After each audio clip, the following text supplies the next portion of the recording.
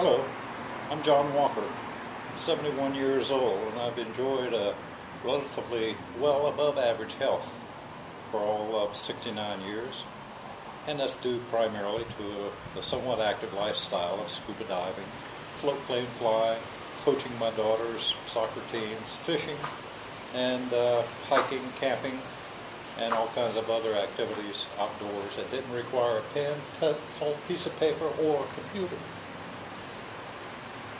Well, all of that changed in December of 2011. That's when I experienced a weight loss of about 20 pounds in less than a month. Well, needless to say, I was somewhat alarmed, as was my primary care doctor. His first impression was that I was bleeding internally. So he did all the necessary tests to confirm that I was not. And because that came back negative, I was subjected to practically every other organ and bodily function test known to man, and they discovered absolutely nothing other than some mild osteoarthritis that I already knew about. Well, my rheumatologist decided to upgrade that a little bit, so she decided that I had rheumatoid arthritis and recommended that I go on methotrexate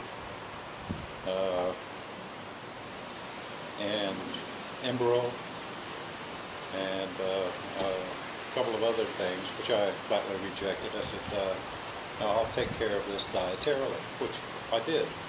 I basically completely revamped my diet, based basically on Joanna Budwig's concept of how to clean up the damage you've already done and how to avoid further damage to your cells. And that worked out very well, so much for my rheumatoid arthritis.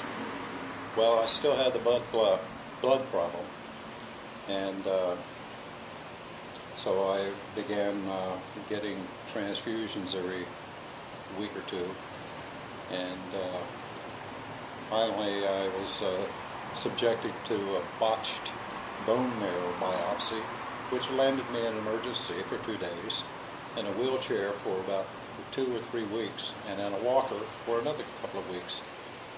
Well, that hematologist-oncologist decided to resign from that hospital for some reason or another.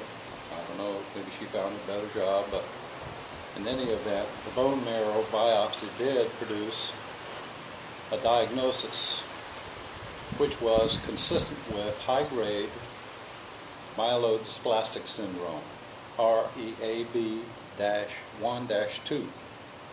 Well, of course, I've never heard of MDS, so I began researching on the computer everything I could find about MDS, and all I could find was some probable causes of it, and who might be subjected to that disease. Nothing of any substance, no help at all, was forthcoming from my research. So I opted to continue with blood transfusions until I found what I inherently knew was somewhere out there, and that was treatment for my MDS on a naturopathic basis. Well, the recommendation for chemotherapy was flatly rejected, obviously, since I'm not oriented that way, and a bunch of other minor therapies were suggested and discarded equally.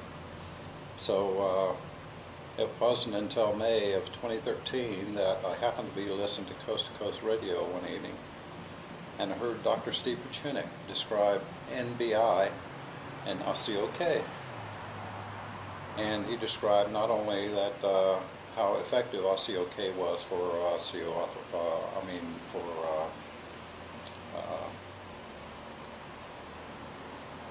for females that had bone problems, but he also described the fact that the research and clinical trials had been expanded to include MDS, AML, HSS, and a couple of other very rare diseases and it was somewhat effective. About 56% of the people who used it were able to benefit from it. And I decided that, well, 56% was a heck of a lot better than 2%, which is what chemotherapy will offer you. So I decided to log on to the website, and I devoured every word on it, every video, every interview with by Dr. Newstead, and I immediately ordered my first round of Osteo-K Minis.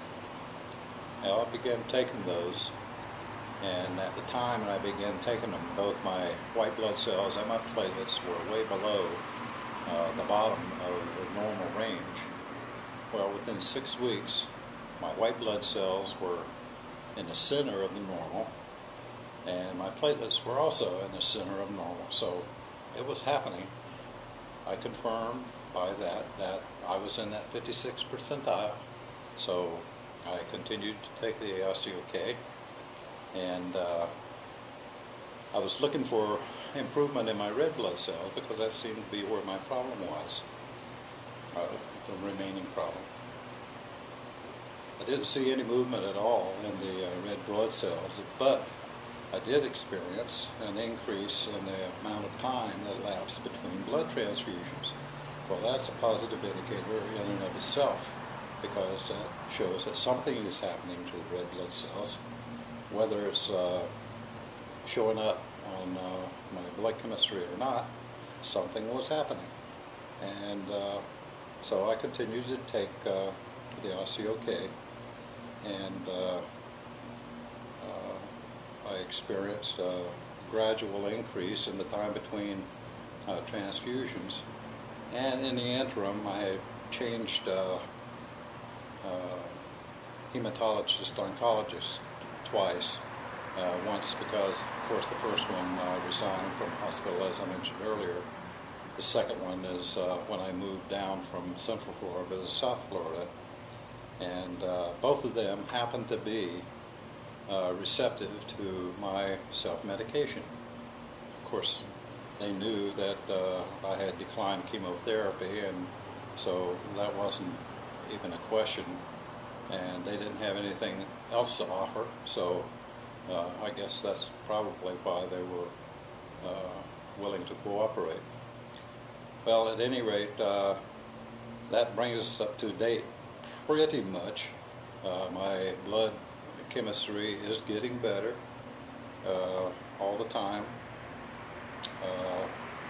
The blast cells have decreased from somewhere in the 27-28 range down to 3, which is excellent, absolutely breathtaking to me, and things just seem to continually improve, a little bit at a time, but hey, when you're dealing with something like this, you can't rush things, so I'm willing to continue with the Osteo-K. What I did is I started out originally with a recommended dosage, which was 45,000 microkilograms a day, and I did double that. I increased that around the first of the year, and I experienced the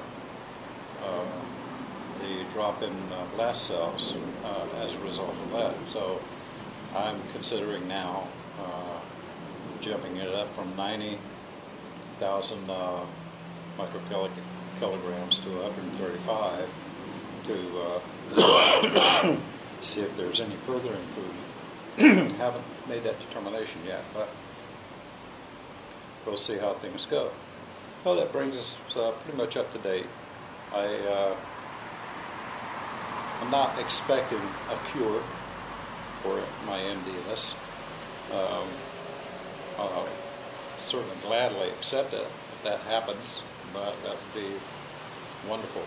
But what I'm shooting for right now is independence of transfusions.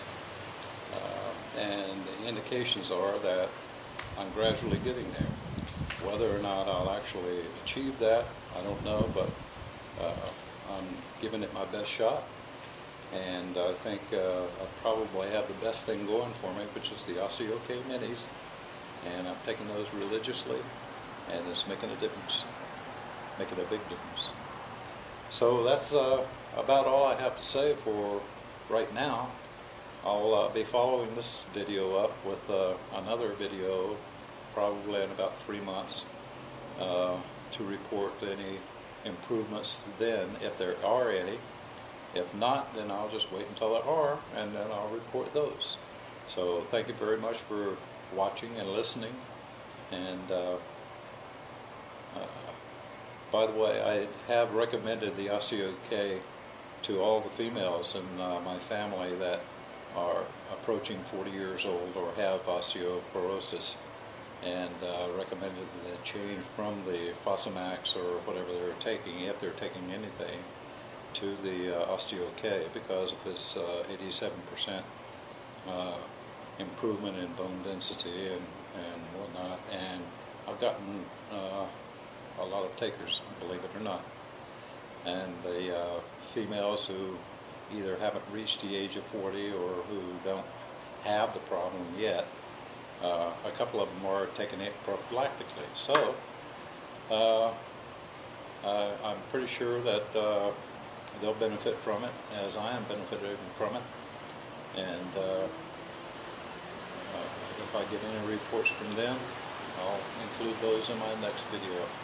Thank you very much for watching and listening, and good luck with your problem, whatever it might be.